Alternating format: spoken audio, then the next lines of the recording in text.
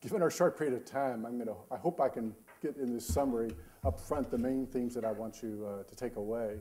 I should say that whereas some people operated at 10,000 feet and some at 30,000 feet, Olivia asked me to operate up at about 60,000 feet and bring in the whole issue of entitlements, which she actually alluded to in a couple earlier comments.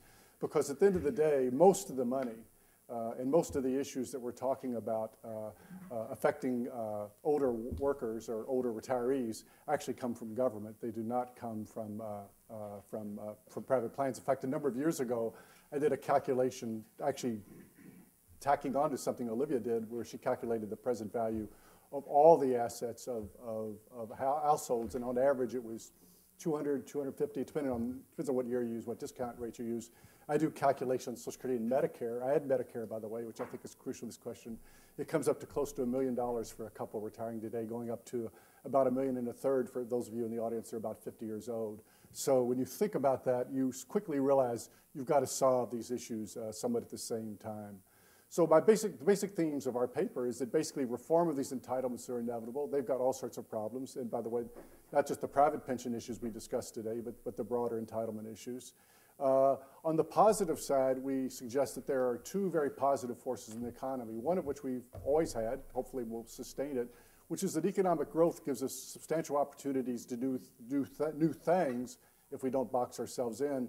And also, we'd argue that there's a rise in the supply and demand for older workers. I think a lot of people recognize the rise in the supply of older workers. I think there's been much less attention given to the fact that there is an increased demand for older workers too. And if we play on those positive forces, it tells us some of the solutions to these problems.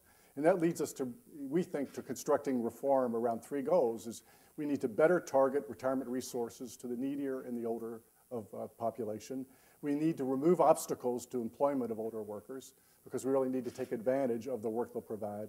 And we need to build up this second tier of private retirement support, which we've been discussing a lot today. I should mention, by the way, there's a temptation in this particular group to always search for financial solutions. We're trained as economists and as actuaries and as accountants. So we try to figure out how we can re-manipulate the numbers to get a financial solution to this problem.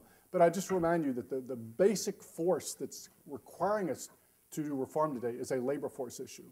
This decline in scheduled workers from 3 workers per retiree to 2 workers per retiree in a largely pay-as-you-go system on the government side, but also has impact on the private side, is the pressure that's being forced on us. And it's been a 3-generation drop in the birth rate, but we're forced with the baby boom retirement to basically finally make the adjustment in 1 generation.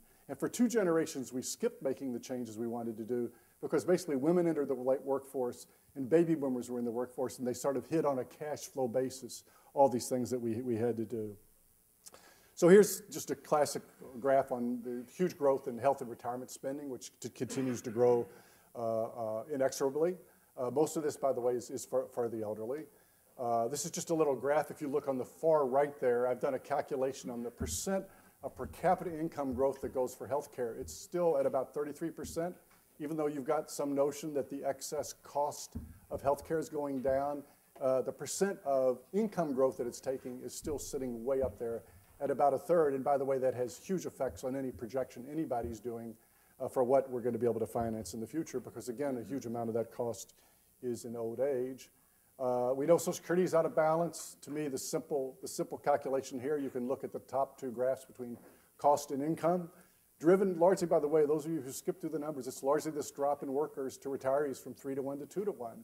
That if you have that type of shift, dodging the economic growth question, you basically have to increase tax rates on workers by 50%, or you have to cut benefits on retirees by 33%, or you have to do some combination thereof. There's no way of getting around that issue. That's the force on the system. And the trust fund balances sort of confuse that whole debate. A part of this issue, and I mentioned the labor force side of this, is we talk about aging, there's a particular problem in the sense that aging is 2 very distinct problems. Aging is partly the fact that the birth rate fell, and so therefore we are, as a population, getting older. That is, a larger share of us are the last half of our life, or the last 10% of our life. The fact that we're living longer, although it's put under the category of aging, doesn't mean we're necessarily aging at all. It usually means we've got better health care, we've got better capabilities. It's only that aspect of living longer that coincides with retirement systems that keep a fixed retirement age that take this good thing happening to us and make it into a bad budgetary problem, whether for the private sector or the government sector. And basically, the current system is just not sustainable at this level. Right now, we're going to a world where about a third of the adult population is scheduled to be on Social Security for a third or more of their adult lives. That is just simply, you're not going to manipulate your DB and your DC plans. You're not even going to raise tax rates to solve that problem. You're just retiring that many people for that long is a real problem. And the graph here basically shows that a typical couple can get benefits for about 10 years longer than they could when Social Security was first established. That's partly because they retire earlier, but a lot of it has to do with that they're living longer. So a typical couple today is getting benefits for about 30 years. That is the longer living of the two. One person in a couple could usually expect to make it to about age 90. That's a huge cost to a system, and it has impacts not just on the numbers we look at. You know, we look at the retirement systems, we look at Social Security. The biggest impact of some of it is on the labor market and on the personal income people earn, because if they're working less, the projected growth rates by all the budget offices are lower in the near future, basically because we have this declining rate of labor force participation. So there's impacts. If you do things like increase the early retirement age of Social Security, it has almost no effect on Social Security balances if that's what you think you're going to focus on. It has a huge impact on income tax revenues because all these people are retiring early. We did a study here at the Urban Institute that basically showed the biggest impact was there. So go on. In the private system, people have talked about what's going on there. This is just some charts that one of my colleagues did that shows that there's been no growth even in the last 6 years in DB assets. The DC assets are growing by 25%. So that trend is not only continuing, it's continuing at a very fast rate. We also know, and this hasn't really come up yet, that the distribution of tax benefits is basically horrendous. The bottom 60% of the population only gets about 11% of the total tax benefits. So they're not really doing the job we want, either in protecting people in old age or basically getting money to the people who need it most. So all these systems have these fundamental problems that have to be dealt with. On the positive side, however, there are opportunities at hand. I first mentioned that economic growth provides enormous opportunities to us. If you look at an Obama budget, you even look at a Ryan budget, and you look at what's being projected in the future, you actually see huge increases in income over time, largely from economic growth. And so then the question is, what do we do with that economic growth? And the second issue that's fundamental is I think employment rates are growing fairly rapidly among the elderly. And I think, as I say, I think it's because of supply and demand issues. So to try to prove that point very quickly in the 3 minutes I have left, is this basically asks the question, do we live in an age of austerity? GDP per household, total GDP divided by number of households, is about $140,000 per household. 10 years from now, the projections are it'll grow by another $27,000. This is not a poor nation that can't do anything. How about spending of government? It's supposed to grow by $9,000 per household. If you take total spending of federal, state, and local governments, add in tax subsidies, it averages $55,000 per household. It's going to grow to $65,000, presumably in another 10 years. This is not a poor nation, or there are a government that can't do things. Even the tax subsidies are supposed to grow by another $3,000 per household. So there is money to do things. The trap we're in is we're in a trap where we don't reallocate it very well. On the labor force side, this is a little study that I've done.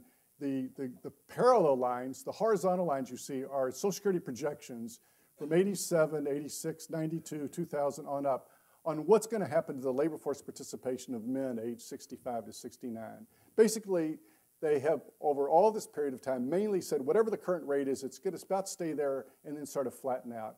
The line on the left, the black line, is what's actually been happening. A huge increase in the labor force participation of older workers, which many of you know about. And I think the fundamental flaw, by the way, in many models I see in the private sector, not just Social Security, is that they look at this as just a supply side phenomenon. You know, well, the normal retirement age is going up, or maybe people, the new generations, for some reason want to work longer because jobs are easier. There's a demand side to this too. If you assume that demand for labor has some elasticity, that is, it's not totally elastic, it has some inelasticity, then as you get fewer young people to work, that demand has to be met by older workers. And so part of what we're seeing is not just an increase in supply, we're seeing an increase in demand, which to me largely explains why many of these projections have been off for so long. So if we take advantage of those two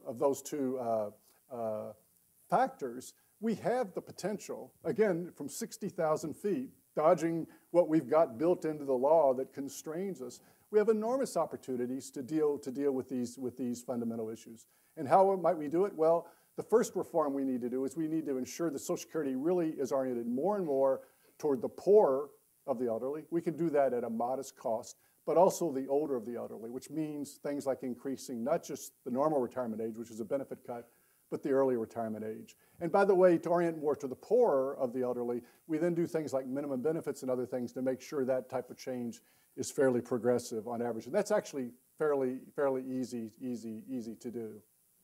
I should mention, by the way, that the current trend of older workers working more is more concentrated among higher income than is lower income people. What that's actually doing, if you think about it, it's actually increasing the inequality of income among the elderly, because the higher income people who are already better off are the ones that are now getting all the annuity adjustments and other things. The second reform that we suggest is that let's stop discouraging work at older ages. That means let's stop telling people they're old at age 62. Now, I may have a Freudian reason at this point for engaging in that type of explanation, but when you've got more than 1/3 of your life remaining, that's a crazy definition of what it means to be old. We tell people they're old then. We have an earnings test that a great many of the public interpret as a tax, and Social Security benefit people in the offices actually often encourage people to take their money as soon as they can. We have total confusion among the public about the fact that there's this great annuity you can buy in Social Security, but Social Security doesn't offer us partial retirement options, which would allow us to buy a higher annuity. It doesn't allow us to do with some of these things. And as many people have already talked to here, the cash replacement in 60s may not be adequate in your 80s and 90s. None of that has to remain that way. And then finally, the final slide is that on the private pension side, we can think about reshuffling these tax subsidies. It's not just their current level. They're growing over time, right? Because they're basically proportional to benefits.